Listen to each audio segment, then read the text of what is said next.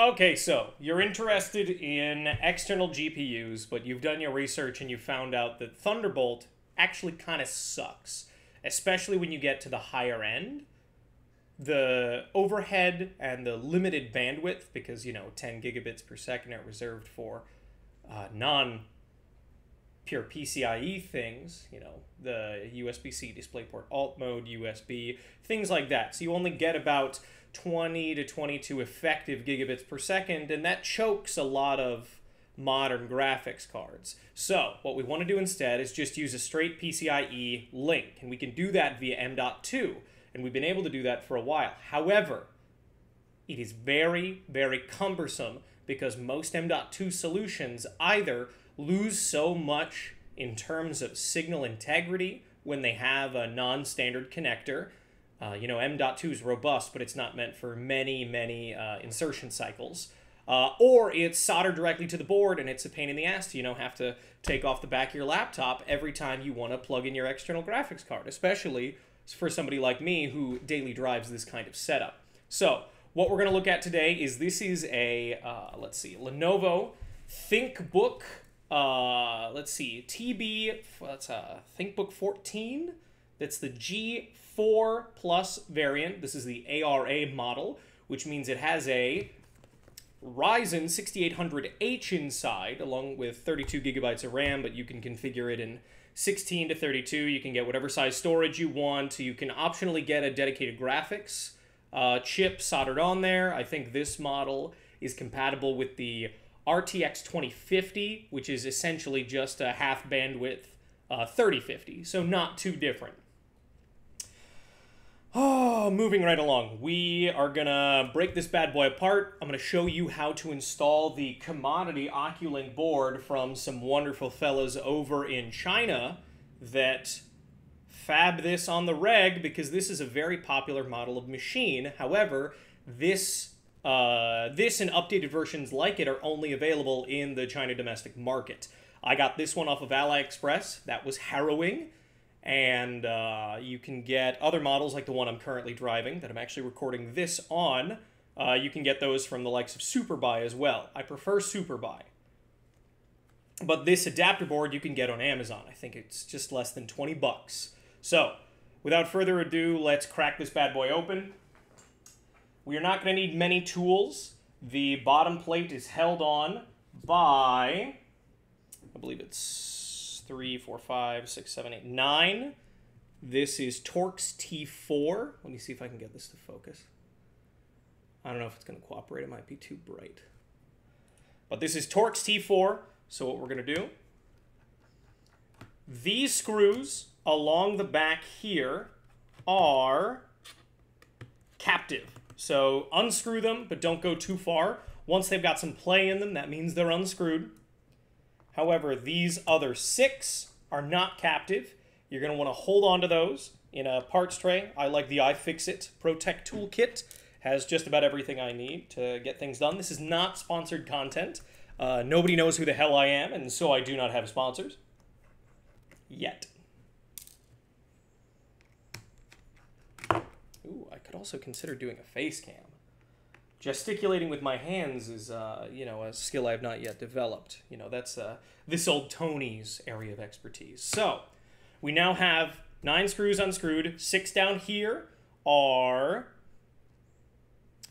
these are quite a bit shorter than the longer captive screws. So just make sure you don't lose these. They are critically important. Now, fresh out of the box, this bottom panel is going to be a bit of a bugbear to get off. There are a lot of plastic clips and they are very easy to break. Because I've done this a handful of times, I have weakened the plastic, which means it's that much closer to breaking, but it also means it's not hell to get in and out. And if you are replacing parts, you're going to want a bit of that ease. Now, when the bottom panel is screwed on, it's not a problem. So we just pull from the back toward the hinge, lift up, pop open this. Eventually it'll be an Oculink port, but for now it's just a port for the USB dongle, a genius feature that truly more companies should pirate from Lenovo. So there we go, machine's open. By default from the factory, the drive comes installed in the M.2 slot that we are going to use for the M.2 to Oculink adapter board. So first things first, let us grab a, I believe this is Phillips 00, so that we can undo.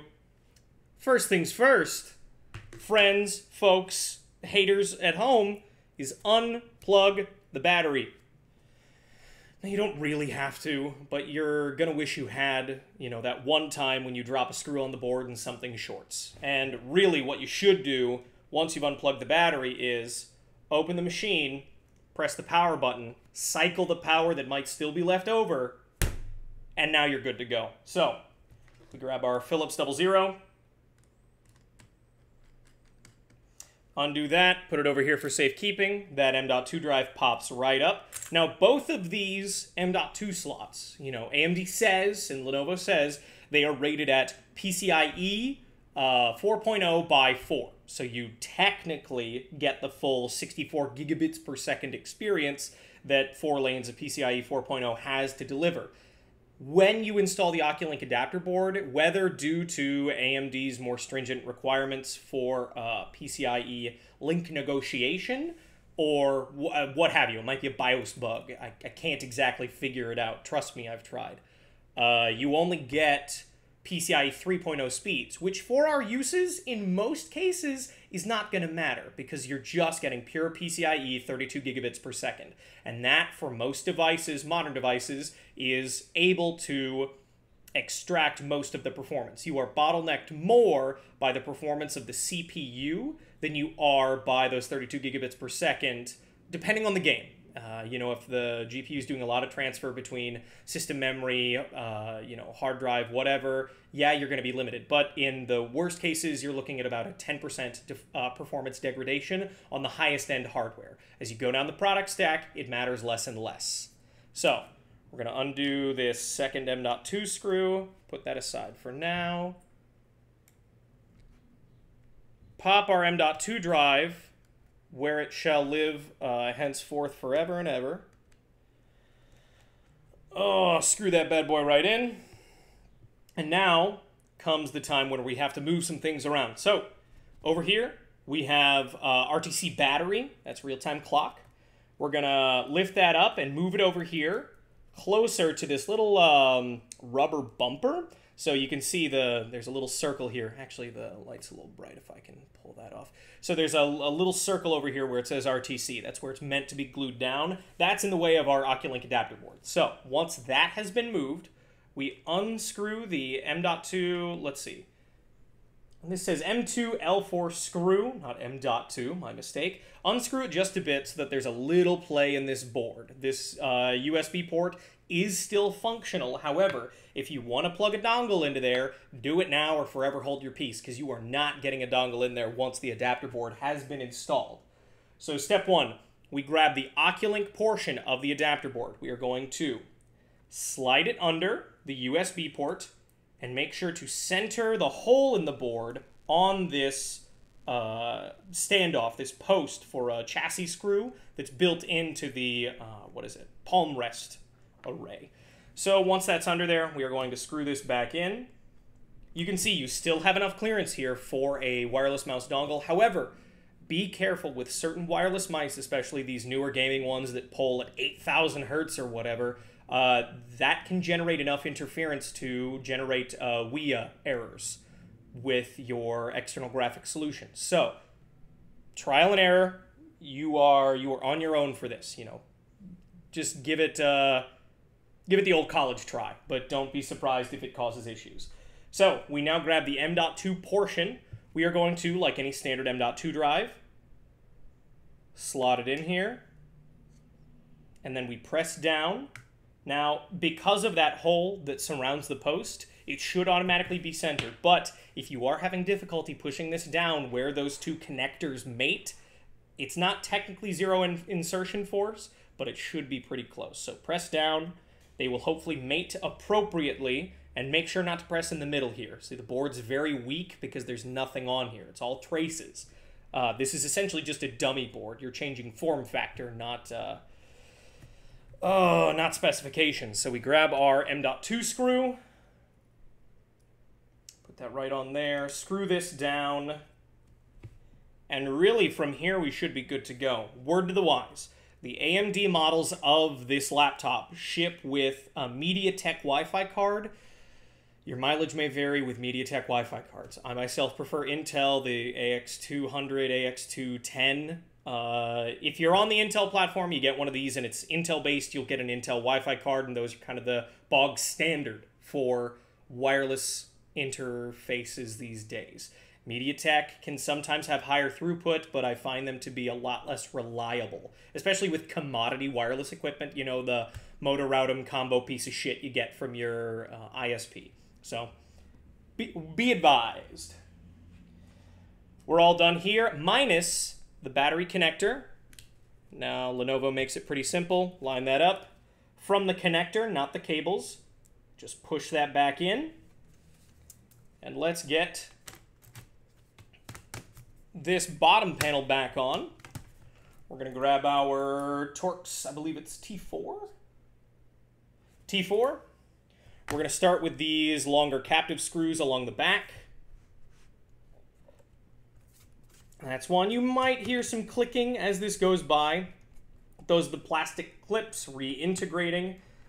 Now, the reason this machine is so effective for, you know, an Oculink setup is because of that little cover right there. Not only does it have a full-speed M.2 slot, a secondary full-speed M.2 slot, but this makes it trivially easy. And when you pick it up and go, you're not exposing a very delicate connector. I say delicate.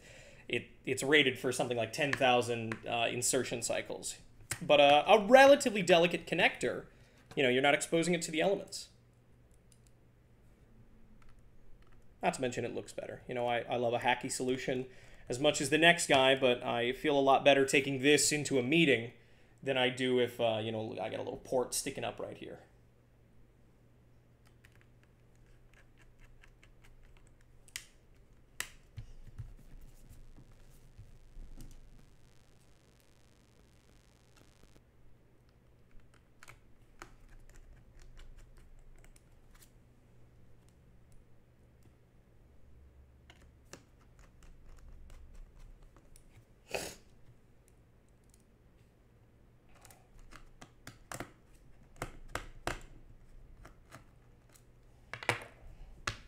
There we go.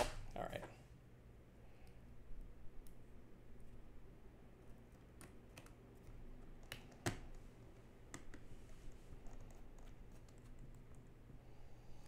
Be careful with these smaller screws. It is quite easy to cross-thread them because they're at an angle.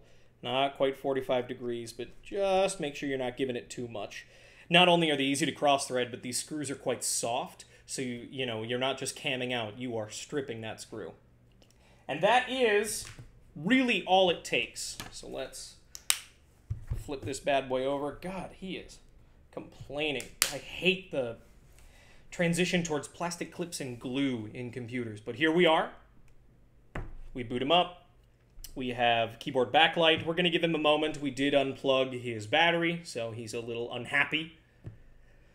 But it shouldn't take long now. It might be doing like memory training to start out, you know, 32 gigs of DDR5. This model specifically runs up to 6,400 megatransfers per second, which is pretty speedy, especially for a mobile device. But because it's soldered onto the board, link training should take a little less time than usual.